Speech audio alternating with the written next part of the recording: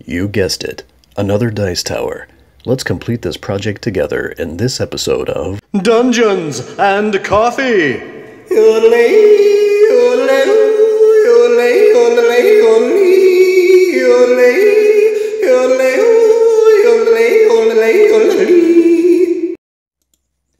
And away we go, sir.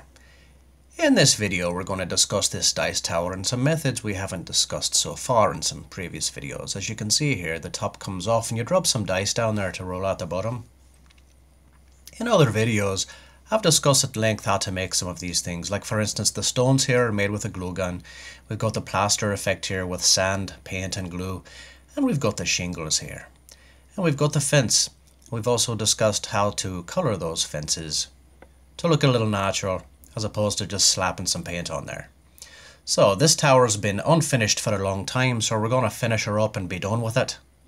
We're going to put a flag on the flagpole as well.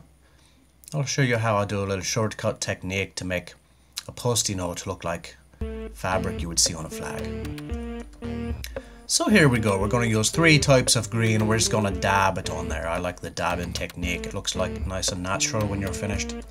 As you can see here, it doesn't look like much, but we're going to add to that later. Here's the shingles, nothing more than a bunch of cardboard diamonds glued to a cone. And you dry brush that and it looks real nice and worn afterwards. And here's our post-it note. We've cut that in the shape of the flag, as you can see here. We're going to stick that on our flagpole. The next step is we're going to wave it around. We're going to curl it so it's blowing in the wind. And next we're going to cover that with some good old-fashioned Elmer's school glue. We're going to do that for 2 reasons. Reason number 1 is when that glue dries, it's going to shrink the flag up and give it even more of an appearance of blowing in the breeze, overlooking the moors. And another reason is when we paint it, it's going to help our paint spread out and not cover so well, but that's what we want. That way we're going to have a nice effect there as layers of fabric. As you can see here, it's a little blotchy. That's what we want for this particular technique. But you can decorate your flag as elaborate as you want. For the sake of the video, I just stuck me P6 on there. Now we have some bushes at the bottom, little trees on either side of the door. We've got our window cut there so you can look through it. And there of course is our flagpole, blowing nice and breezy. Some miniatures to show some scale there.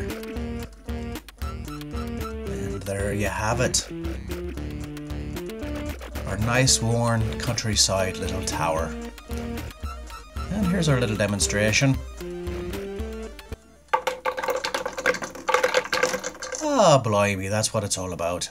The roll of those dice tumbling down the timbers. And there you have it, ladies and gentlemen, as well as a barking Chewini. So remember, keep your books off the table, keep reaching for the dice.